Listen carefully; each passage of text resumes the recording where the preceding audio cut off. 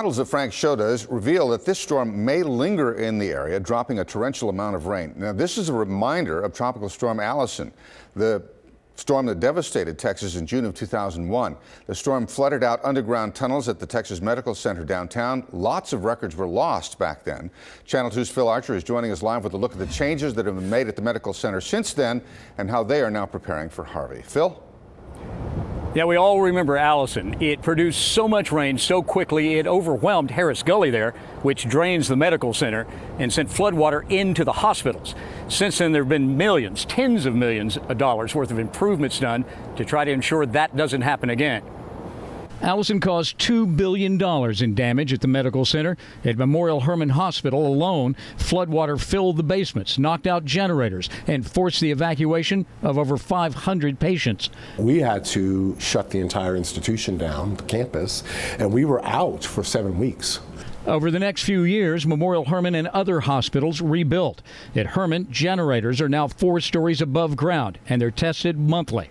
Huge watertight doors are in place in the basements, with staff members now trained to operate hospitals like self-sufficient islands if the high water comes again.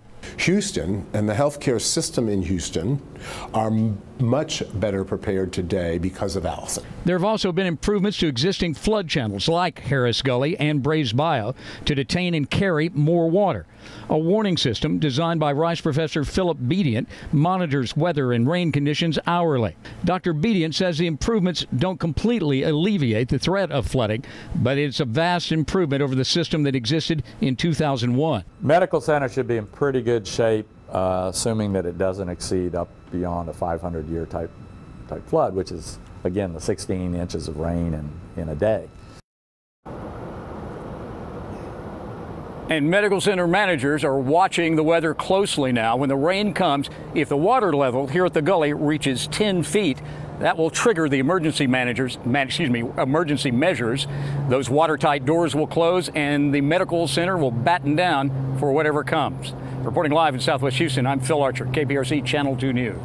Thank you, Phil. Channel 2 is your hurricane headquarters. You can track the tropical system and the weather right down to your neighborhood any time of the day with our Hurricane Tracker app. You can download it for free by searching KPRC in your app store.